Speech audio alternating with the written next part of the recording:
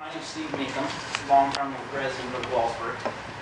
My family raised there. I've been there myself 40 years now. Love it. And there's the reason I'm here is there's enough concern that I'm seeing and difference between what's being proposed and what's in the general plan. And what I've done is I've just gone through, not sure what's up here, and I've found some concerns with the resources that we've got and that are in the proposal, and compare that to what we're seeing in the general plan. One of my biggest concerns, and I won't waste your time going through every single one of these, but my point is that there are enough concerns that there should be flags that are raised. One of those things is I think it's really important for citizens of Wasatch County, the entire county, to realize the resource that would be pulled for just one little bit of development.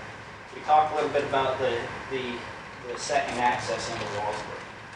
Is that going to be a county road or is it a private road? That makes a big difference on what the proposal is. How many resources go into that? If it's a private road, just my experience, gates on the developments that exist are a hassle for law enforcement emergency services to respond to. Just as simple as that. There's several other different things that I'd like to point out.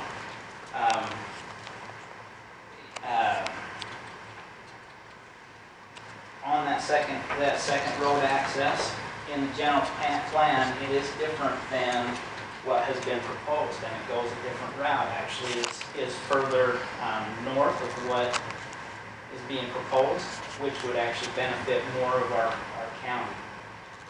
My big concern, though, is that how many of our majority of our county will actually benefit from it. Very few. Very few of the people in Heber Valley, Midway, Center Creek, Daniels will ever benefit from that, the money that's going into that.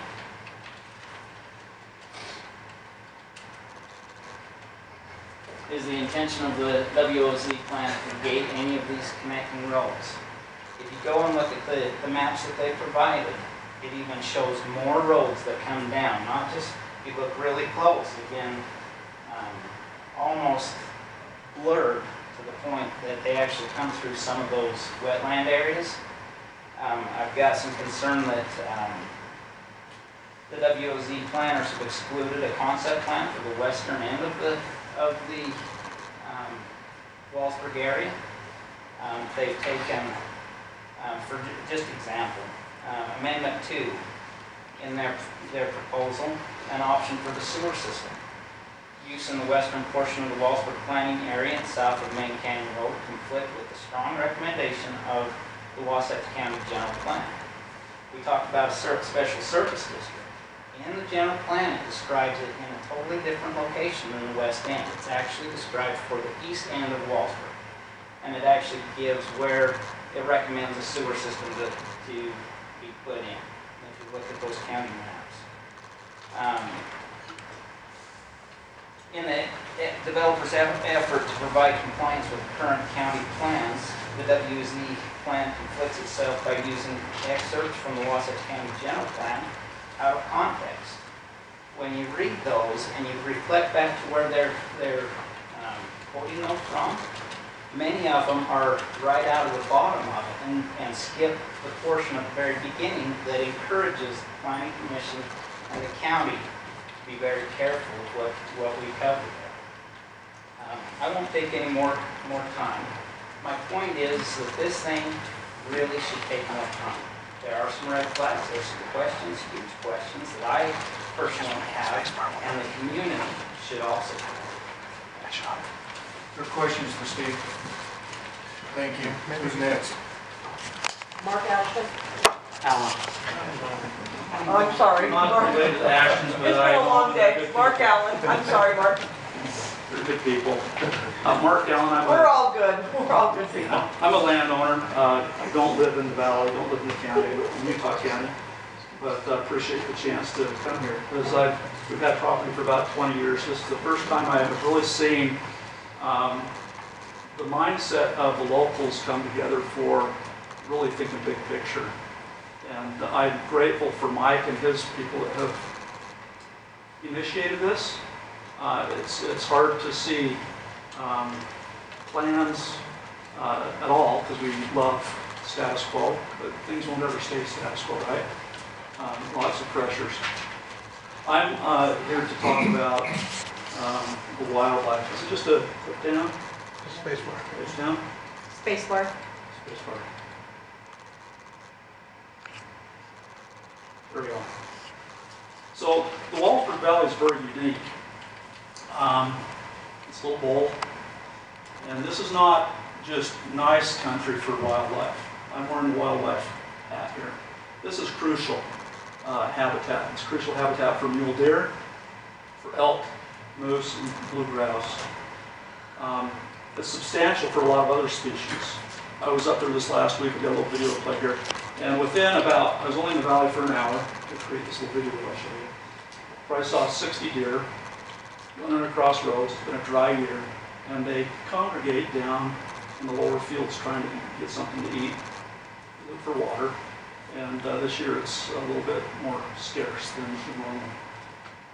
There's a little video that will kind of give you an idea of how crucial this stuff is for wildlife. So space bar again, just play the video.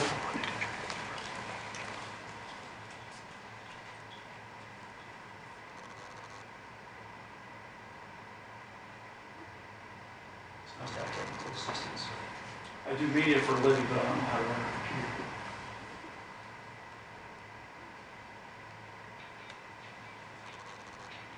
Sorry, we thought you had a sound system. That'll be good enough. So here's a look at different overlays. That's black bear habitat. This is moose habitat. This is mule deer habitat. Rocky mountain elk habitat.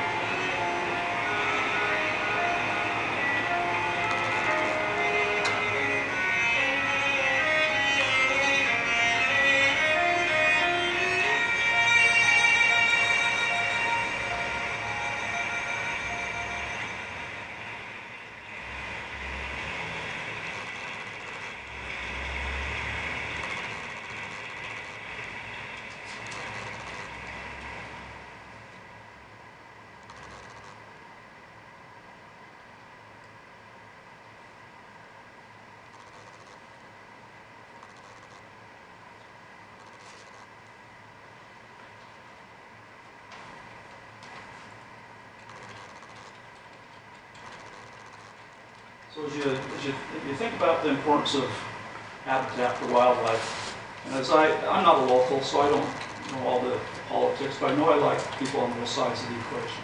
I've got respect for people on both sides of the equation. So I've thought, what kind of win could we create here?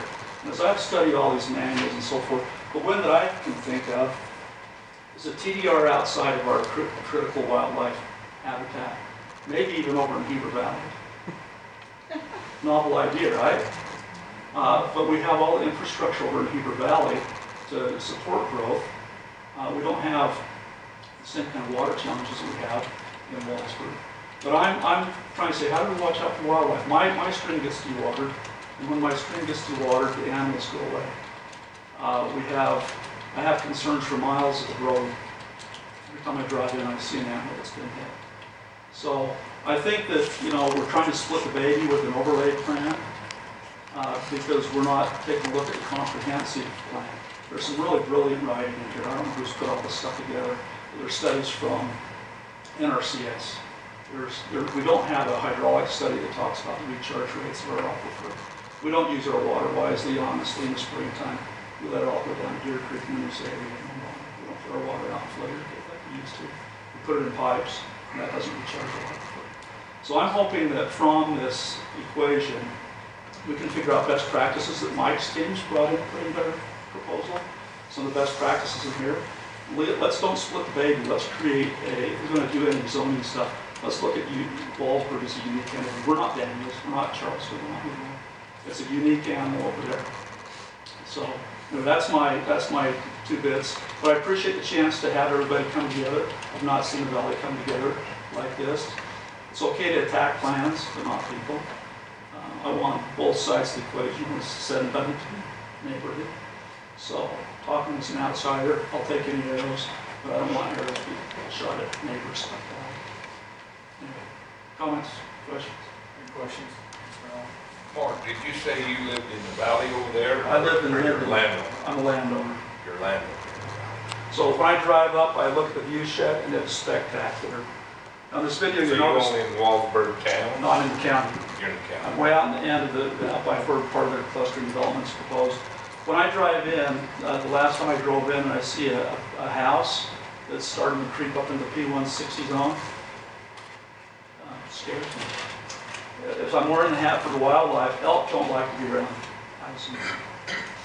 I don't know if you've been over there, but it's rugged country. It's beautiful country.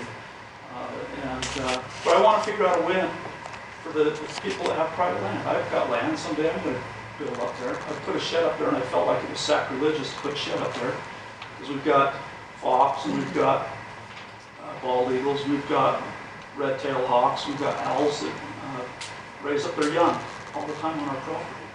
So even though I want to build, I haven't because I'm not ready, number one, but number two, it's like this is a special place. So as we go through this process, I hope part of the overriding factor is saying, how do we create a win for everybody? And so I think we need to take consideration. If you haven't read all these documents here, I don't know if you're ready to make any decisions. There's brilliant thoughts in here, but I've done a lot of homework and it takes a while to absorb it all. But it is a unique and beautiful place. We have a question. Come on up.